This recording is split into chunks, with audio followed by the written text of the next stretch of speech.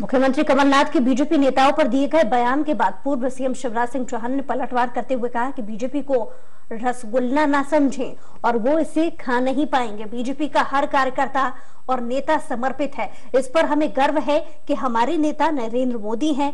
आपको बता दें कि रविवार को छिंदवाड़ा में सीएम कमलनाथ ने कुसमारिया के बाद और कौन बीजेपी नेता कांग्रेस में आएगा के सवाल पर कहा कि रामकृष्ण कुसमारिया का कांग्रेस में शामिल होना तो केवल ट्रेलर है, आगे देखिए क्या क्या होता है। वे एक प्रतिष्ठित और वरिष्ठ नेता हैं। कुसमारिया 5 बार सांसद और 3 बार विधायक रह चुके हैं। उन्होंने त्रस्त होकर बीजेपी छोड़ दी है। कुसमारिया ने अपनी बात स्पष्ट कर दी है और आज की बीजेपी और जिस पार्टी में उन्होंने प्रवेश किया था वह काफी अलग है। रामकृष्ण कुसमारिया का कांग्रेस में स्वागत है। बाबूलाल गौर को लेकर कमलनाथ ने कहा कि उनका तो मैं कुछ नहीं कह सकता।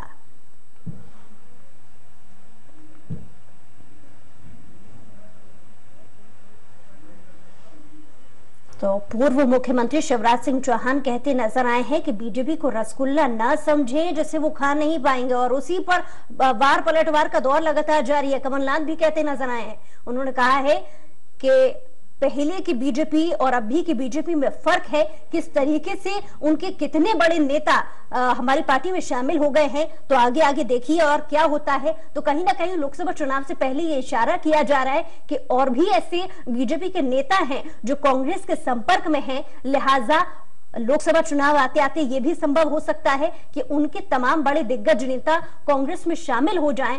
ये हवाला या कहीं ना कहीं एक हिंट कांग्रेस की ओर से कमलनाथ ने दिया है।